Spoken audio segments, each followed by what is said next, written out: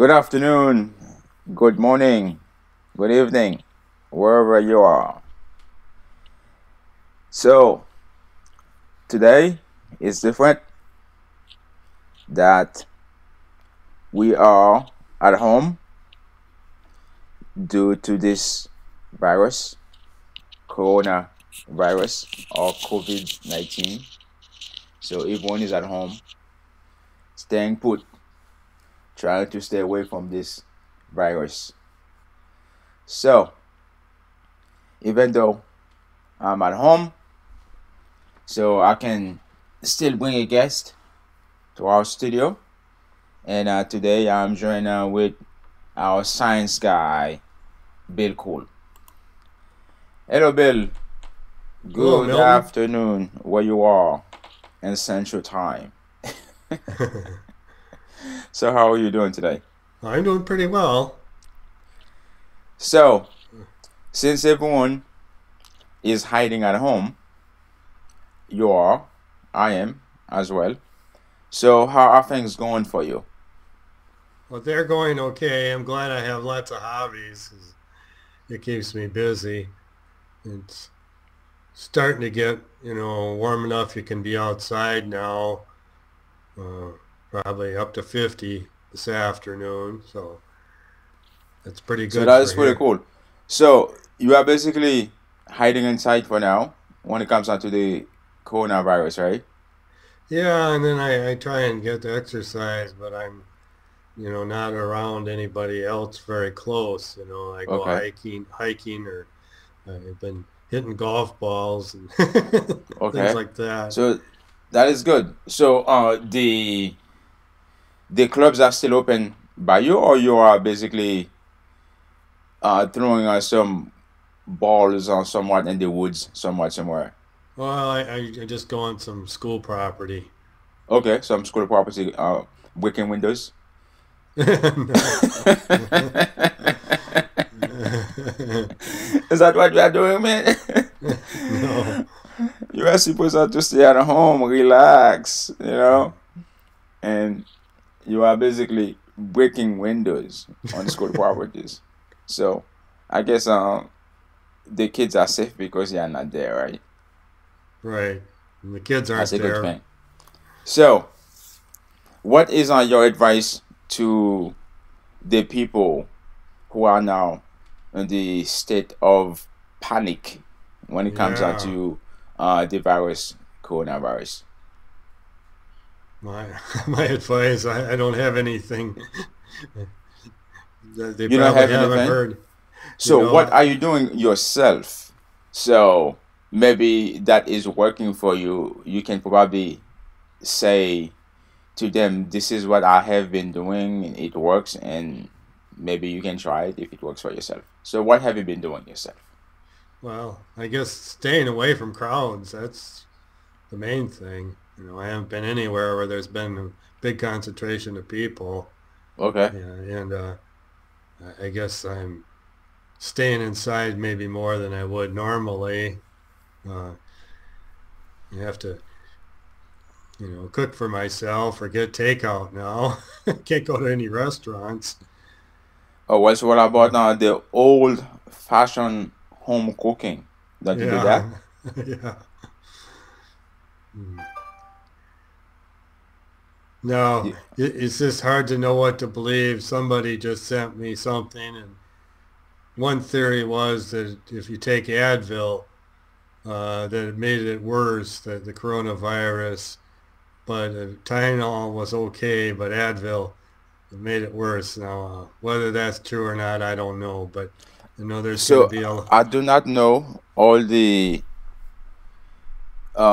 side effects of these things because the virus itself is new. So there are many things people are saying, but a lot of the things that they are saying are false. They are not right, actually on any true science. So unfortunately, we have non-medical professionals, we have non-researchers in the field of medicine all these people are now giving advice to people.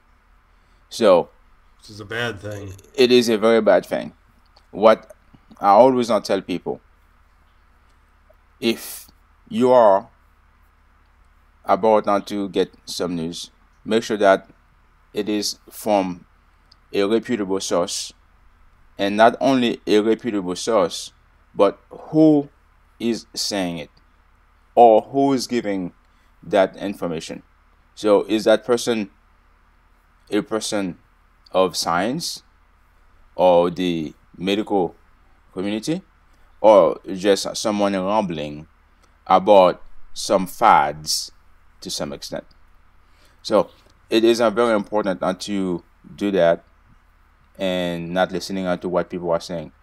And again, since the virus is so new in such a way, we don't have all the data and all the research that we could come to a conclusive state of saying certain things. If you take this, you take that. So of course, we have a president as well, who is now a medical doctor prescribing people certain drugs on TV without a script. So you never know. So if the president can do it, I guess everyone else can do it too. Well, I guess what kind of puzzles me is that some people seem to get through it fairly mild, but I mean, other people it's fatal, and even seemed like some of the people that were, like middle age and pretty good health, it's been just terrible for them. But it just seems to affect people differently.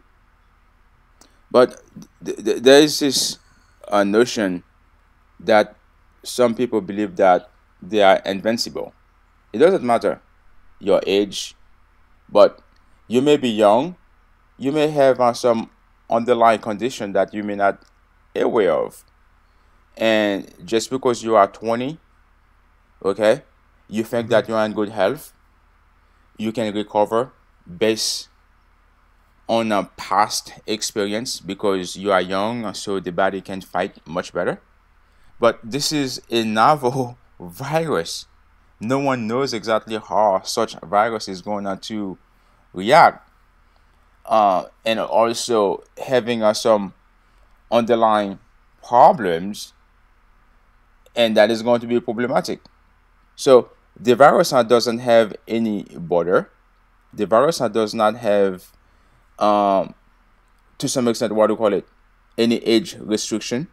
And I even heard there was a 7 months old baby who passed away from coronavirus Oh, this yeah. past week.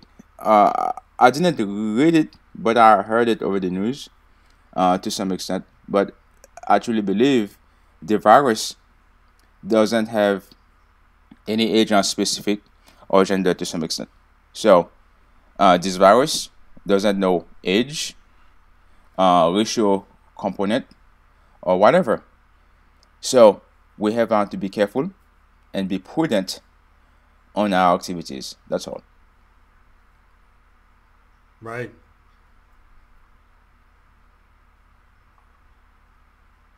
So I've I'm been listening.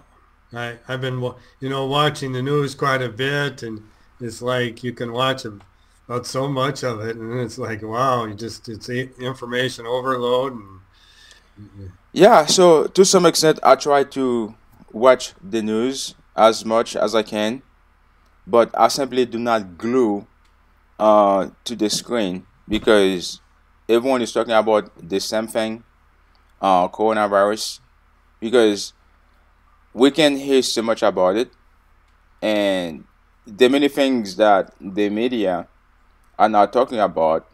Wash your hands, do this, do that. I always believe that we were a first world nation. We were supposed not to be doing these things anyway. So these things should not be new things to us. We should have been doing them hmm all these years. Okay?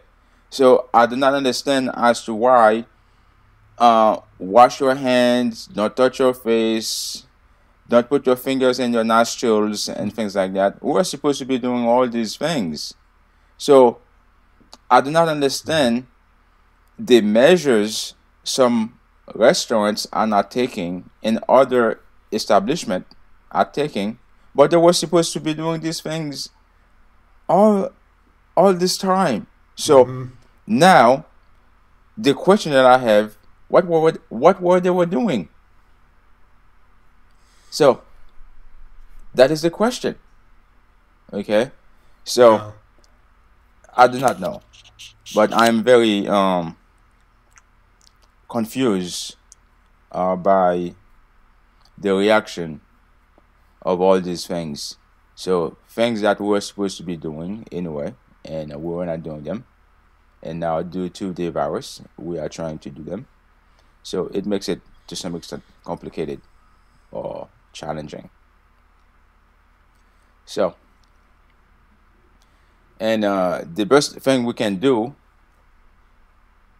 we need to stay away from large group of people, uh, and try to eat healthy to boost our immune system, and that is not the best thing that I can say. So I'm trying not to do the same thing myself, trying to stay healthy, trying not to go anywhere. So even if I have to go to the grocery stores, I am extremely careful.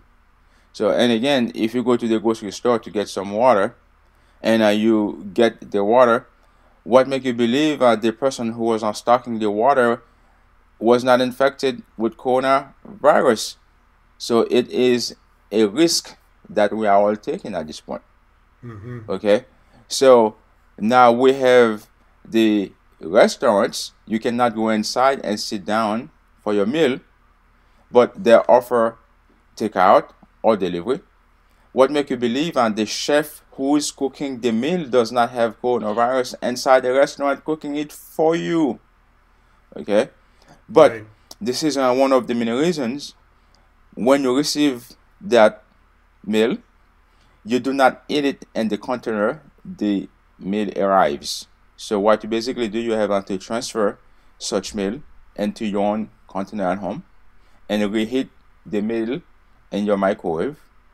And before you eat, make sure you wash your hands again, because on that container may be very well contaminated by the person delivering to you. So very important. Does that make any sense? It does. So I, just because we're not sitting in the restaurant, that doesn't mean that the food that is coming to us is not going to be contaminated and things like that. So it's very crazy. I guess I've been thinking some, about, how are things change in the future. It seems like, there's got to be maybe things like this, will be more important, or other things that can be done with new technology or what, but it just seems like, you know, th- th- there's been warnings of this sort of thing happening, and we really haven't taken them just too serious, and I think So we as a matter will. of fact, I have been talking about this for the last 10 years, how we are not ready. So yes, we are the United States of America.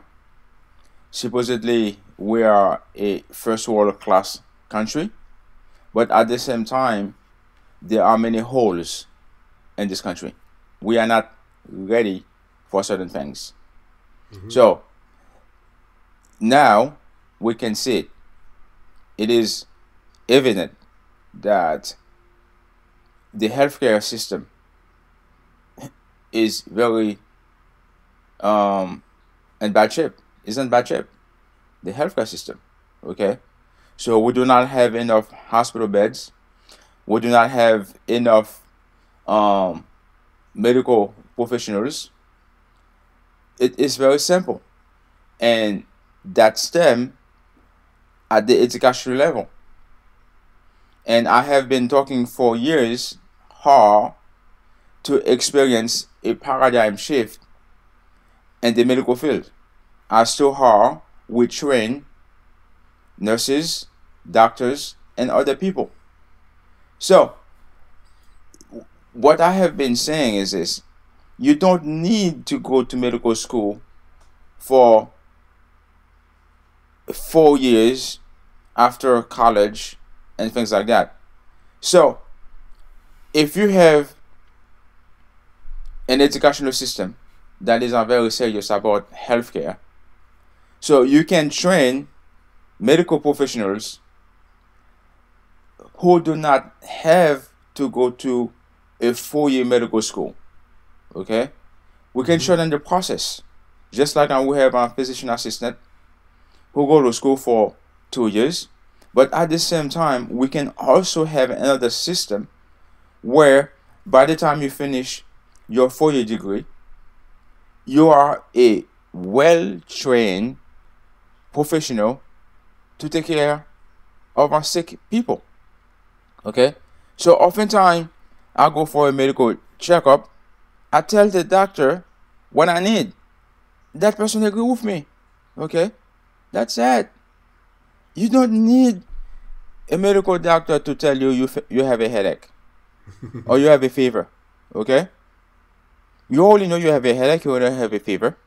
So basically, they are going to prescribe you something, but you can also have another layer of healthcare professionals who can take care of these things, where the cost is going to be cheaper, where you don't have to pay so much money, and similar to nurses and so on. Okay, so the healthcare system needs to experience a paradigm shift because it is not working. We can see it now. Okay, not enough beds. Okay, so we don't have a healthcare system in the US, in my opinion. I think we have some form of companies making money on the back of sick people. So they're not there to keep you healthy, but they are there to make money. That's all there is to it. And I have been talking about this now for the last 10 years as to how we should, to some extent, experience a paradigm shift when it comes down to medical services in this country. And we are so far behind. And now we can see it with this COVID-19. Yeah, I'll say. Certainly, it is true. All right, Bill. So stay safe. Okay. Okay. So I look forward to see you in your second year of retirement, starting next year, 2021. So be safe. All right. So stay away from